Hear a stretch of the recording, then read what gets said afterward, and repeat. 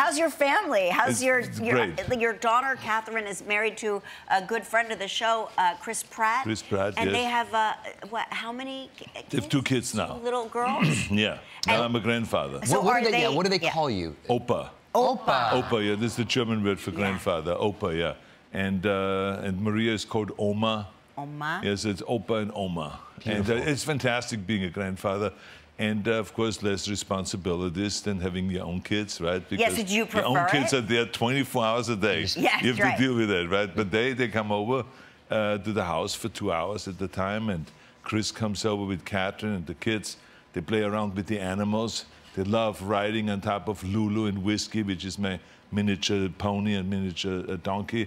And they love playing with the little pig, which is they're called Schnelli.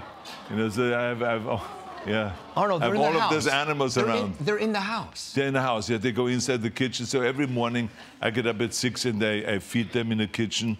The pig is there, the horses are there, the dogs are there. This is competition. You know, I give them cookies. We have a special recipe, and we give them the cookies. So it's all fun. It's really a lot of fun. You know what's amazing? You're such a large man, larger than life, physically imposing, and you have miniature animals.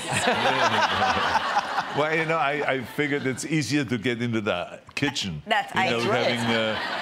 Having miniature horses than having a real horse, or having a bison or something like that. You know, yeah, bison would be very dangerous.